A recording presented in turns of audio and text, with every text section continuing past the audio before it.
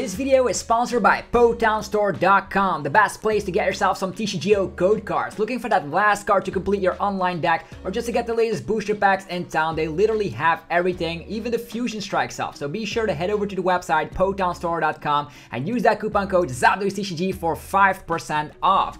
Also, head over to cardsmarket.com if you're a European player. This website is fantastic. You can buy and sell cards to people all across Europe, and I personally use it every single day to get rid of cards that I don't need to buy new ones. Use the referral name ZapDoesTCG and you're helping out the channel tremendously. Last but certainly not least is yourplaymat.com. This website is fantastic when you create your own unique custom playmat. They ship worldwide, and of course right now you can get 10% off by clicking the link down below. So start creating your own unique custom playmat for the new season. So thanks for sticking with the commercials. Let's get this video on the roll. Peace.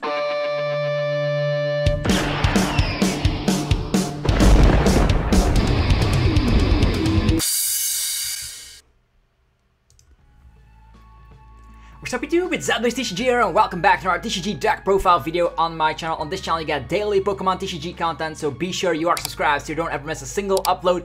We are still exploring some Brilliant Stars decks, and of course there's a Durant deck actually from Battle Styles becomes so much better with Brilliant Stars. Let's just take a look at the deck and what's going to be all in here. First, let's just talk about Durant in general. This is going to be a different win condition. In the past we have of course different win conditions. You can knock out the opponent's active and they don't have a bench Pokemon is a win condition. You can take all your 6 prize cards is a win condition, but there's also the win condition if the opponent cannot draw a card during their turn. If they start their turn and they cannot draw a card, they are actually losing the game instantly. So you're going to be running on that win condition, and you're going to be trying to mill the opponent's deck with Durant. We're going to be talking about all these cards in this list and the new cards that are included from Brilliant Stars. If you guys are hyped for it, be sure to let me know by rocking the hell out of the like button, because this is going to be a deck that you never want to be facing off against if you don't know how to play against it. So 4 copies of Durant is just mandatory.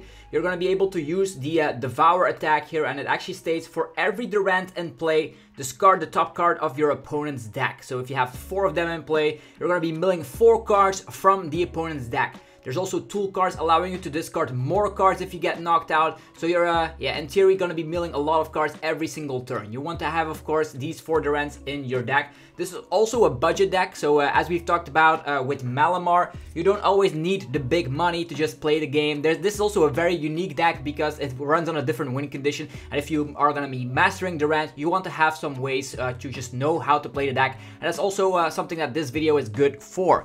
Okay, moving forward, we're going to be running a 2-2 line of the new Bibarel. So we have Bidoof, 70 HP Bidoofs, and there's also the Bibarel here with the hard-working Fangs. Once during your turn, you may draw cards until you have 5 cards in hand. Reminds us of Octillery with a Vital Hand. And I think in this deck, it's pretty good. We're not going to be running 2 prize Pokemon in this deck whatsoever. This will force the opponent to take 6 prize cards. And actually, that's going to be taking quite a little bit of time because we have some disruptive elements in our deck. So this does have a 2 retreat cost. You can get out of the active position by just attaching an energy and retreating. You could be using Scoop Up Net. You could be using Bird Keeper. So if they want to trap it, if they don't knock it out, it's going to be good because you have ways to get it out. And if they do knock it out, you don't lose a Durant. So that's very good as well. So a 2-2 line of the Bibarel. And I think Bibarel will help out the deck quite significantly. We have Ultra Ball to search it out. We can, of course, get the Bidoofs back with Rescue Carrier as well if they get knocked out early game. So there's a lot of great things to love about the Bibarel engine because it doesn't take up too much space in the deck. Moving forward, there's still 2 more Pokemon in here, and that's going to be Oranguru and Manaphy. Before I actually tested this list, I actually was running only the Manaphy here, so you have higher outs of the Durant.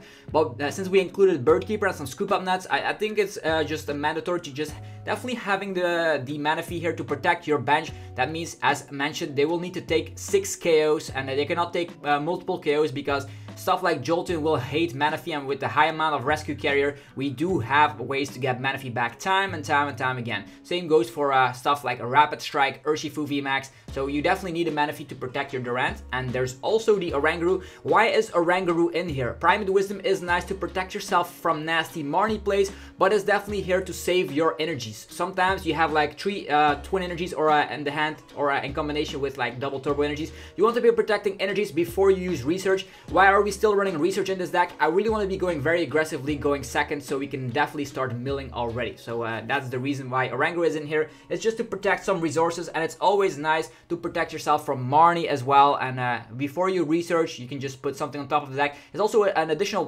dig potential. Let's say you research and you have not used Primate Wisdom, you can dig for an additional card to just maybe find that key card you were looking for.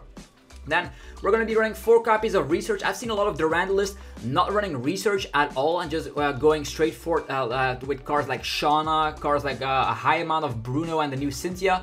But I'm still a huge fan of research, just because if you go second and you research, you can find a lot of Durants because you have Quick Ball, Lava Ball, Ultra Ball, on top of course, having a high amount of these special energies to use Devour. So that's going to be awesome. I know you give up on some resources here and there, but with a high amount of Rescue Carry, you can get some stuff back, like your Manaphy if you don't want to be benching it right away. There's also ways you can get back your special energy, and that's with the Roseanne's backup, which we're going to be talking about very shortly. But I think 4 copies of research is just nice in here. I love actually I'm an aggressive player, to be honest. I don't care about losing too many resources, and you just want to be digging to your deck to find all of your Durants, and that's going to be helping you out quite a bit. So as you can see here, the only Pokemon you have is a Bibarel, Oranguru, Manaphy. A card you might think about, like let's say you definitely want to have like a 2-prizer. If you want to have it 1 in here, there's could be Zacian with Intrepid Sword is a nice include. Other cards you might think about is maybe 1 Crobat V in that situation, because you do have Quick Balls and of course Ultra Ball to find the Crobat, and if you're stuck in certain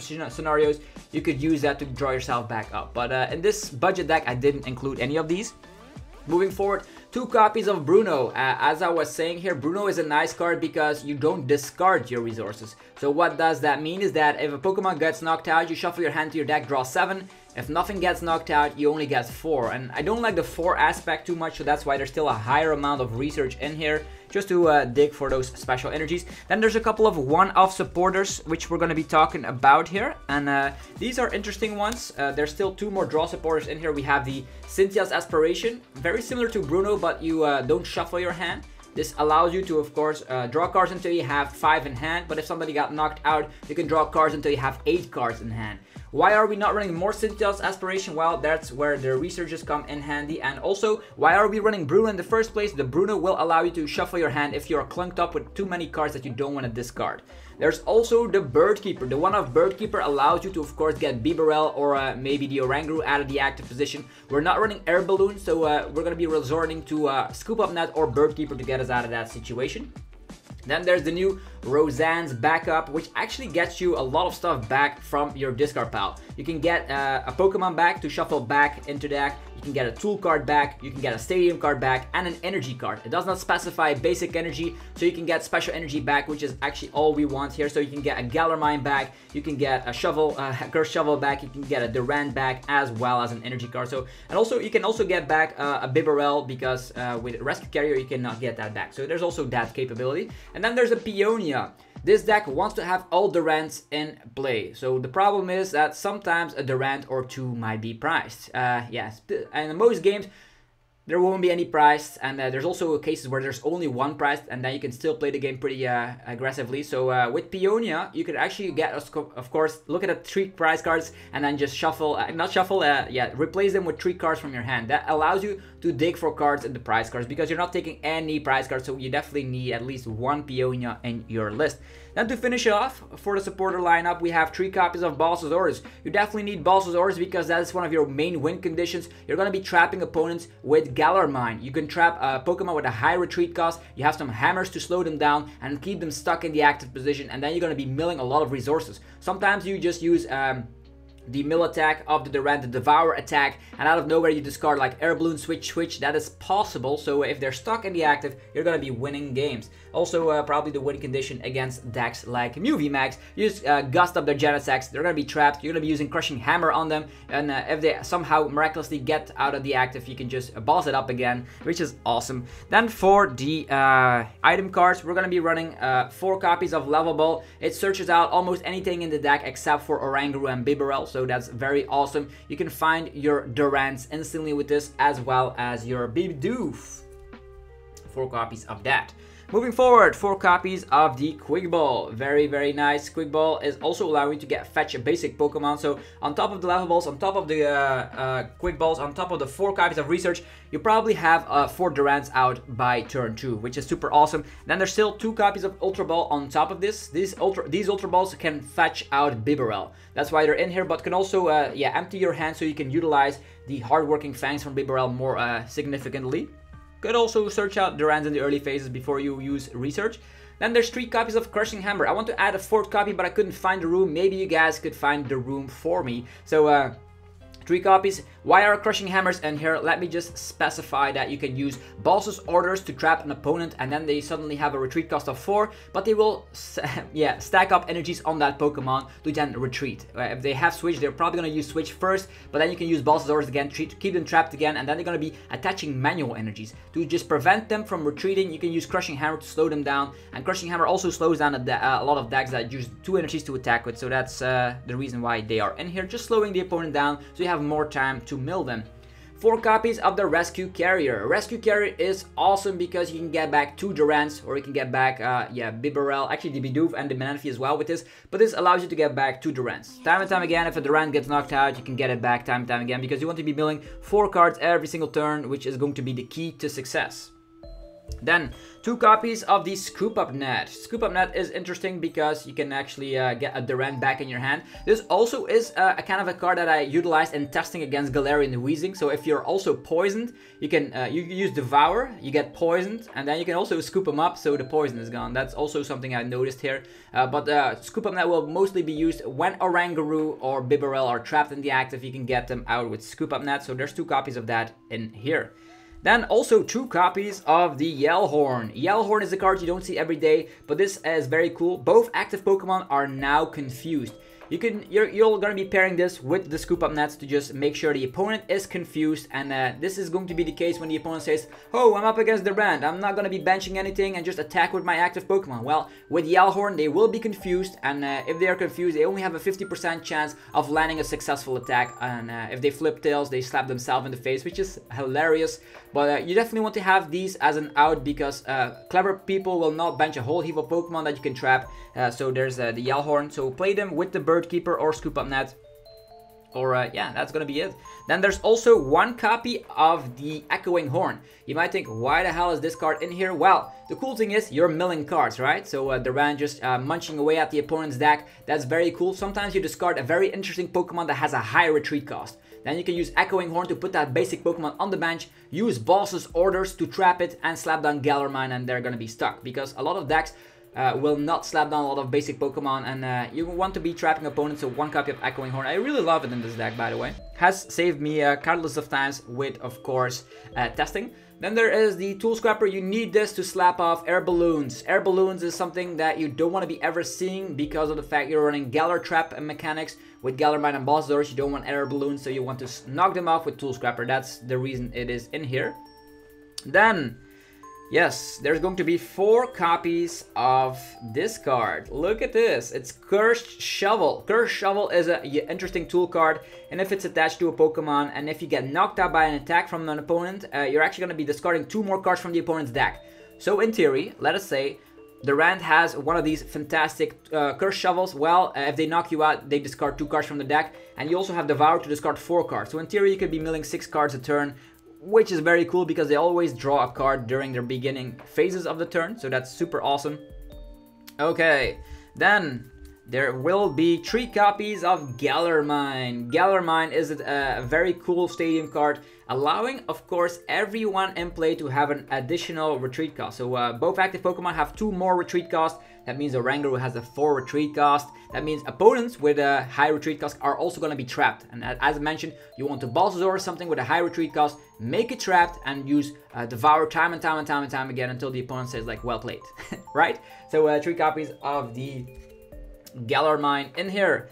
Then to finish off the energy lineup, in theory I had like 8 energies in here. Now I actually reduced it to 7 because the Roseanne's backup can get back one of these energies. So we're going to be running 4 copies of Twin Energy. This is just a double Cars energy, but only can be equipped to Pokemon that are not V Pokemon or GXs. So this is just for your Pokemon. You can, as mentioned, utilize this to retreat a Bibarel or an Oranguru as well if the Galar Mine has been overlapped. Don't forget about that, but most of the time you will be using Scoop Up Net for that situation. And then to finish off, 3 new double turbo energies. Same story as 2 energy, but you do 20 less damage to the opponent's active. You're never dishing out damage anyhow, so it's just fantastic in this list. And this is going to be my current Durant Mill list from Brilliant Stars. If you guys enjoyed this video, be sure to let me know by rocking the hell out of the like button. It helps out so much. I do a lot of testing with all of these decks that I create, and hopefully you guys will test out Durant as well. How do you feel about Durant? What would you personally change? Are you a fan of the research in this list? Are you a fan of Bibarel? Let me know your opinion down below, because we want to, of course, perfect the Durant Mill list. And I think this is a great starting point for you guys to test out how strong Mill actually can be. If opponents don't know how to play against Mill, they're probably going to be losing. And that's the fun fact about playing an underdog deck. This is not the most popular deck out there, so you could be surprising a lot of opponents. Anyhow, this was Zapdos TCG. Hopefully you guys enjoyed. Go check out our sponsors, PokeTownStore.com, the best place for TCGO code cards. You can use, of course, that sweet coupon code ZapdosTCG for a whopping 5% off your order. There's also CardMarket.com for European players. You can buy and sell cards to people all across Europe. Super nice, so utilize the referral name ZapdosTCG. Last but not least, yourplaymat.com gets you covered if you are interested in creating your own unique custom playmat. Click the link down below and you're going to be able to get 10% off when creating your own unique custom playmat, and they ship worldwide, so don't worry about that aspect. Anyhow, have yourself a fantastic day. Try out this Mill deck. It's a lot of fun, and I'll be seeing you guys tomorrow for more Pokemon TCG epicness. Peace.